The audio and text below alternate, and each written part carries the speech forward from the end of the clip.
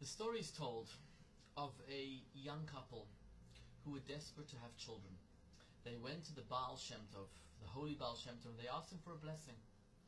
And he ignored them. Heartbroken, the couple went home, they tried everything, but they weren't able to have children. A year goes by, they went against the Baal Shem Tov, and again he ignored them. And like this, years and years go by until 10 years down the line, the couple is so desperate, they come to the Baal Shem Tov and they beg him from the depths of their heart to pray for them for a blessing for a child. And he looks at them and he says, within a year, I promise you, you will have a child. The couple was so happy, and sure enough, miracle happens. The woman becomes pregnant, and after a year, she gives birth to a child. Couple is so happy, ecstatic, overjoyed. 2 years pass on the child's second birthday. Unfortunately, the child dies. The couple is heartbroken, devastated, and they go back to the Baal Shem Tov and they say to him, can you please tell us what's going on? You gave us a blessing, and now the child died. And the Baal Shem Tov looks at them and he said, let me tell you a story. Many years ago, there was a king and queen who didn't have any children. And one day the king goes to the priest and he tells him, can you please pray for me that I have a child? What do? I want an heir to the throne. And the priest looks at the king and he says to him, you know what? I have an idea for you. If you tell the Jews that if within a year you don't give birth to a child, you will banish them from your kingdom, I promise you they will pray to their God.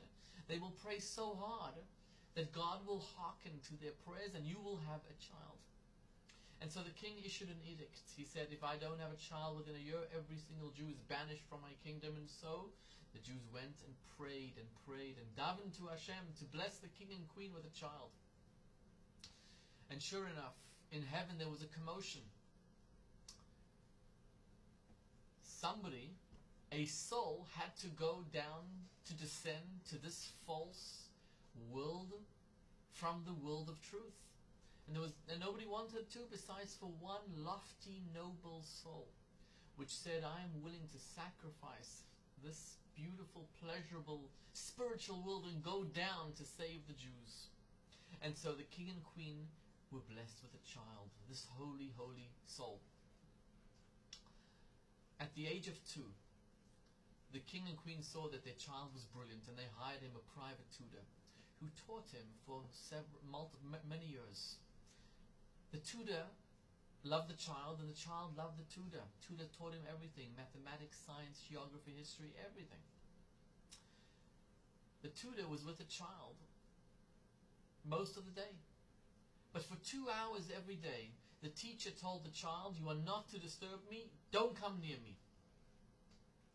And eventually the child grew inquisitive. He wondered what was his teacher doing in seclusion in his room during those 2 hours when nobody was allowed to disturb him.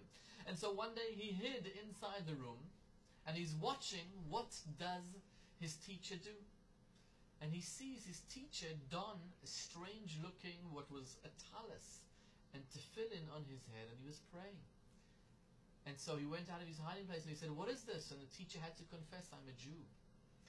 And the child said, teach me what it means to be a Jew. And the teacher said, if I do that, the king will kill me. And he said, if you don't, I will tell the king you're a Jew and he will kill you as well. So the teacher started teaching the child Torah. He taught him Chumash and Mishnah and Gemara and Talmud and Kabbalah and everything about Judaism.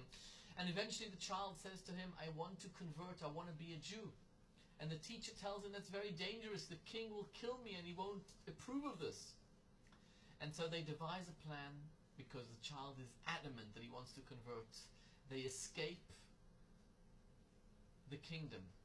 And the child gives up a life of luxury, a life of inheriting the throne, of being rich and famous and powerful, to become a poverty-stricken Jew somewhere in another kingdom. And the child lives out his life. And when the child goes to heaven, the gates of heaven, of paradise, are open to him, and they said, such a lofty soul who, number 1, came down to this world to save the Jews, and number 2, gave up a life of riches for Torah and mitzvot. Surely the gates of paradise should be open for him. But then one soul came to this and said, one angel said, that this soul, this child, for the first 2 years of his life, nursed from a non-Jewish woman, and he ate non-Jewish milk treif. So he needs to come back down to this world for 2 years to nurse from a Jewish mother, to eat kosher food, to rectify that mistake. And the Baal Shem Tov looks at this couple and he says, you guys were chosen for this task, for this mission. You should know that this child is your child. This soul is your child. And you, through these 2 years of nurturing him, of feeding him, you have given him the greatest gift of eternal spiritual bliss in heaven. That is the beautiful story, my friends. Please share your thoughts. I hope you enjoyed it.